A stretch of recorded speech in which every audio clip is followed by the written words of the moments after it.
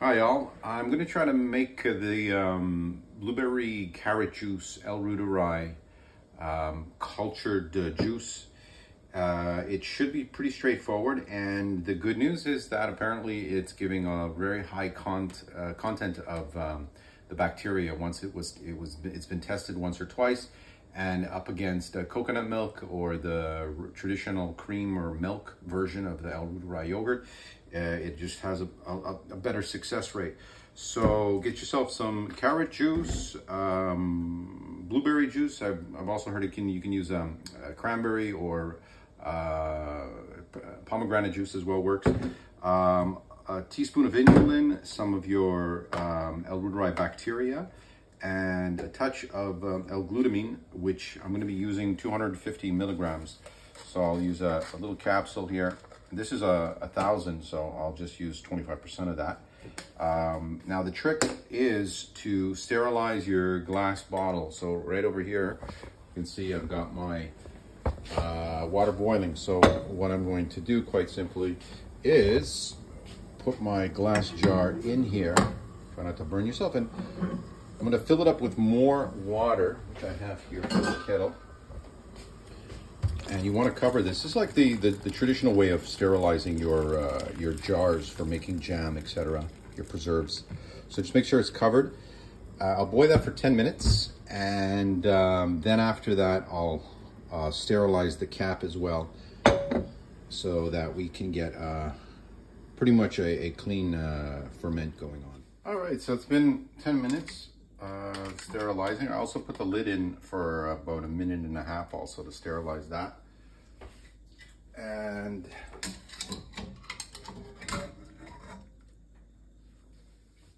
okay, so here we go. The jar is sterilized. We're going to add 70% carrot juice, and the rest is my blueberry juice, and then the L-glutamine. This basically helps with the prevents the L-Reuteri from deteriorating at a lower pH, so it's sort of guards it against low pH die-off. So that's about 25%. And then half teaspoon of glycerin. And I do want to check the pH level, because if it's too low, like below 3, we're gonna want to add some baking soda, depending on your brand, I guess, of carrot juice and all that. Right here, I'm at 4. So I'm going to skip the baking soda. You don't need to mix it, because you're just going to cover it, shake it up, and then put it back into the boiling water and continue. Ultimately, you want to get it up to around 90 Celsius, 185 Fahrenheit. So I'm going to turn the heat back on. I'm going to let that go until what I assume is about that temperature, which will help sterilize it. So after some reflecting, I've decided to add some baking soda, just because the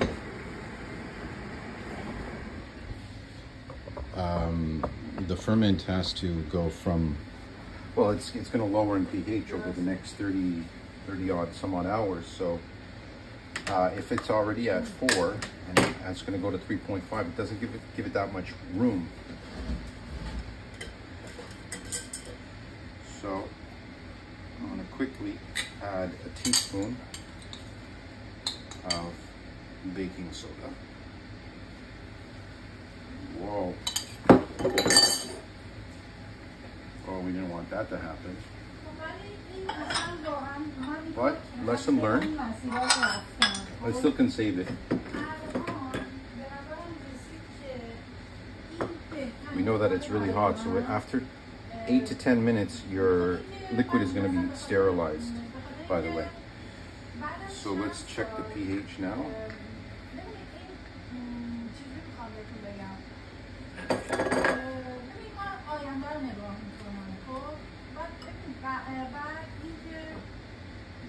Oh yeah, you see right away, we're up to almost 5.5. So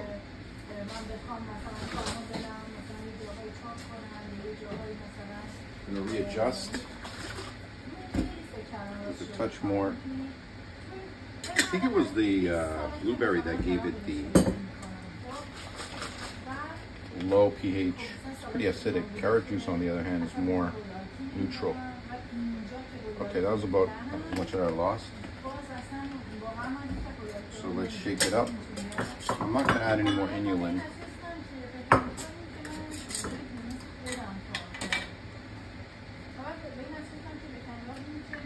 Alright, let's see if we still have about the same. Yeah.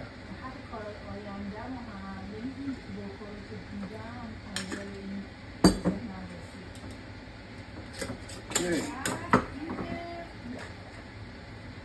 So I'm going to put it back to sterilize.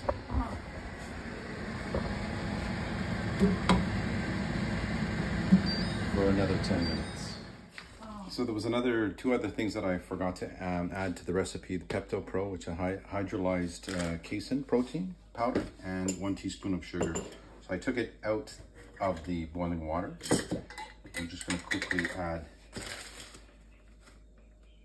the hydrolyzed protein and teaspoon of sugar.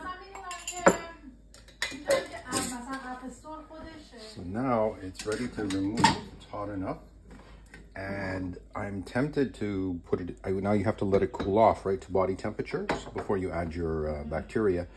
So I'm just going to open it a touch to let out a little bit of pressure, and then I'm going to close it back up. I'm going to leave it there for a couple hours to get to room temperature. Body temperature. Okay, so what I did was I cooled it off, and I put it in the refrigerator for like about 30 minutes because that really accelerates. But you don't want to put the hot glass jar out of the boiling water into cold water because it'll probably crack the glass. So we want to do this quickly because we went to the trouble of sterilizing this. So I'm going to open this quickly and then just add about 20 billion CFUs of my L-Reuteri powder, and then I'll put it back. I added the L-Reuteri powder really quickly. I put the cover on and I'm sealing it very tightly. My sous vide machine, yogurt machine, is preheated, and the water goes up almost to the level of the juice, and I'm going to ferment it at 100 Fahrenheit for about 30 hours. I'll keep you posted. Okay, so this is after 20 hours of fermenting. I want to get a pH test because there's 9 hours left, right? So I just want to see if it's dropping the pH. So I'm going to try to open this quickly. See, there's gas actually building up here.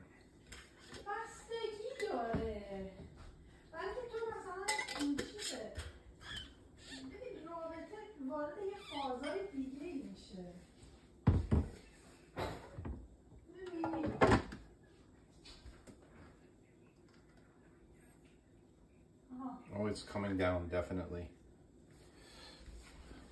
So last night it was really at 5.5 or maybe 6, and now it's coming down to 4.5. So I'll probably stop it in about, give it another 4 hours. Hopefully it goes down to 4. All right, so we're gonna test again with I put 30 hours to start. So we're at 26 at 100 Fahrenheit.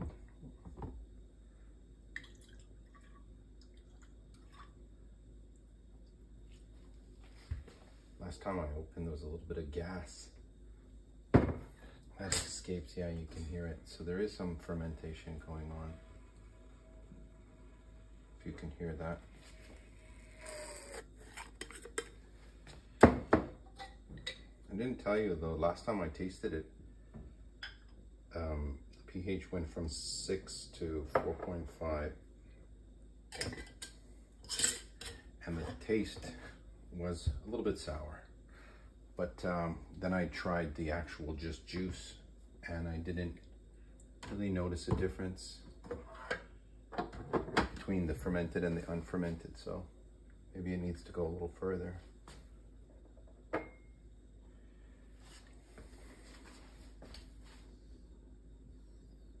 Four. That's 4%. I mean, that's 4 pH, so I'm going to stop it there before it goes any further. I'm going to give it another taste. It's not bad, actually. But I do feel the fizz. So we have some fermentation going on. So I think it was a successful inoculation. And I'll show you another pH test once it's refrigerated. So this is the morning. I refrigerated overnight. The pH last night was 4. And it had started the day before at 5.5. So basically we got some a successful ferment. The amount of CFUs I'm not sure of, but apparently carrot juice is a better medium than dairy. And yeah, so that's 4.5. I don't know if you can see here. Yeah, so that's where we want it to be basically. Otherwise, if it gets too low on the acidity level, then you risk die off. Let's try this to taste test.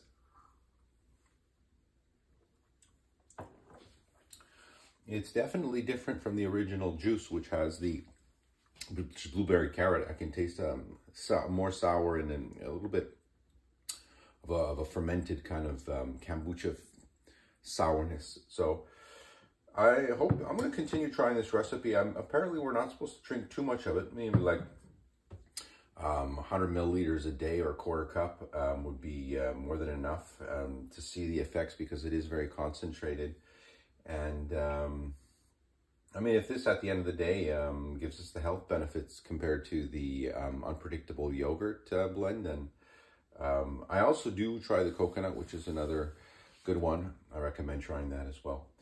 So stay healthy, and if you have any questions, leave it in the comment section. Have a good day.